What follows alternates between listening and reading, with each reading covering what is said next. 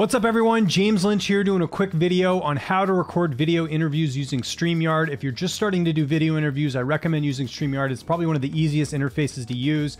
And we'll go through some of the basic ways you can record interviews. And then I'm also gonna show you a more advanced technique that I think can make your interviews look even better. So stay for that at the end, and I will have timestamps in the description. But before we get into it, hit that like button, hit the subscribe button if you like the video, and let's get into it. Okay, so we've gone to StreamYard.com. Basically, if you wanna get started, you just have to click the Get Started button. You sign in with your email, or you put your email in there, it'll send you a code, and then you're ready to get started. And once we get into StreamYard, that's where you now have an opportunity to do a bunch of different things. The first thing we start with is destinations. You have a whole bunch of different destinations that you can go to, whether it's a Facebook page, LinkedIn page, YouTube channel, Twitter. For the purposes of this, we're going to stick with YouTube if you want to stream directly there.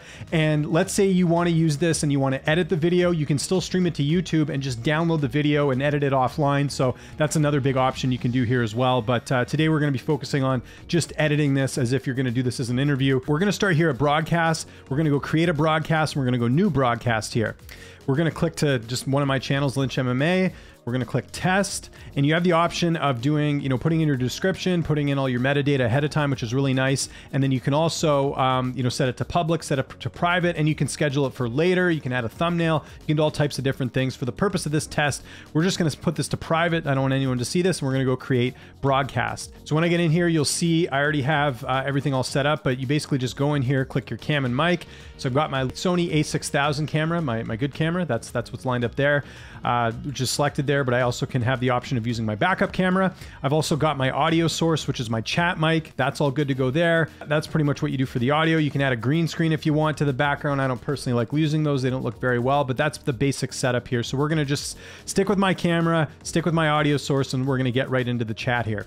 So if you have the basic option of StreamYard, you're going to see this little bird in the corner. I don't have that because I actually have a StreamYard plan, but typically that's what you'll see. But you'll see my video sources here, and now you can see me on camera, and everything's good to go. And then all you got to do if you want to get your guest in there is you just click the invite link. Actually, I should take a step back here just for a second. Let me just show you. If you want to invite your guest, you just click invite guest. It's going to give you this code, and all you have to do is send this link to anyone that you're interviewing, and they can do it on their phone. They can do it on their computer. It doesn't matter. That's one of the really convenient things about this. There's no software installed, so that takes a huge sort of headache out for anyone that you're looking to interview. And that's why I think like I said, StreamYard's the easiest thing to use as far as doing video interviews. So copy that to clipboard.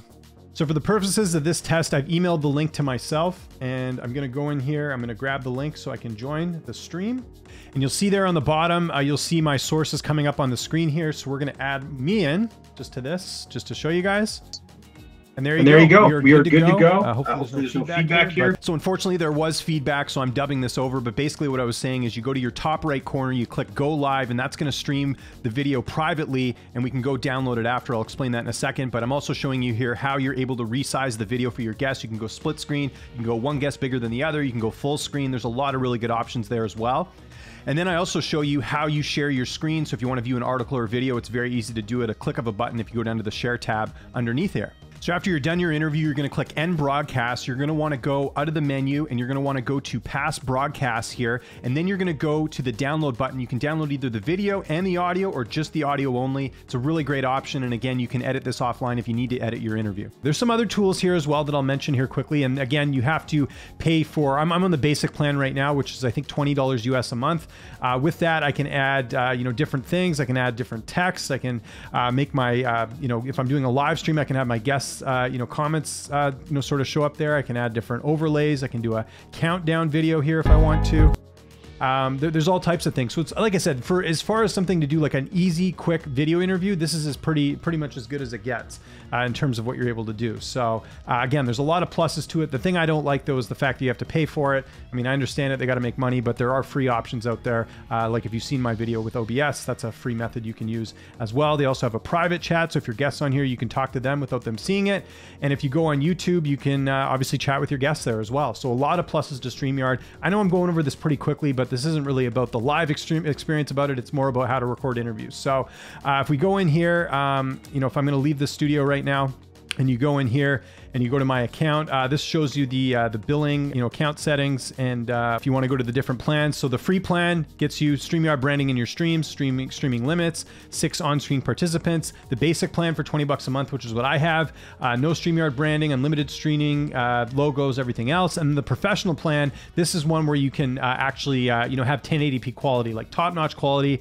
It says there, so that's a big plus. And the only issue though is that works out to about 480 US a year, so that stuff really adds up. So yeah, I mean, if you have the money, go for it. You don't have to do much in terms of editing or anything like that, but there's some different options there. So that's sort of the basic way to record interviews through StreamYard. Here's a little trick I like using, and this avoids you having to pay for the full StreamYard plan. So what I'm gonna do right now is I'm gonna create a broadcast. I'm gonna do a new broadcast, and we're gonna do another test again. So now you see I'm in StreamYard, and I'm gonna be switching my camera from my Cam Link to my Logitech Brio, which is my secondary camera. This is a key thing you gotta do before you do this little trick here. And again, the audio can be the same, it's all good. What I'm gonna do now is I'm gonna go and use my regular camera here, and you'll see on screen that I'm using my really good camera. So what you do now is you go into the stream. So we've got 3 cameras running. 2 cameras. We've got my main camera here, and we've got the one that's on the stream here. Now, here's the trick, is that if I bring my guest in now, which I'll bring myself in. I'm dubbing this again just because of the audio feedback, but basically I'm bringing my guest feed in, and then what I do is I make my guest full screen, and I record my end and I record my guest's end, so you're getting 2 different feeds. And the benefit here is you're recording your feed in 1080p, you don't have to worry about anything, and you're recording your guest in probably close to 720p, but it still looks decent. But at least your end looks great, and this avoids you having to upgrade to the premium service for StreamYard. So now what you can do after the fact is download your recording, and you've already got your other recording with the camera, and you're just gonna pull both into Premiere or one of your editing softwares. So now, just as an example, I bring in my regular source video here that looks like this. There we go. And I can just take that up and make that, if I wanna make the split screen, I can throw it over here.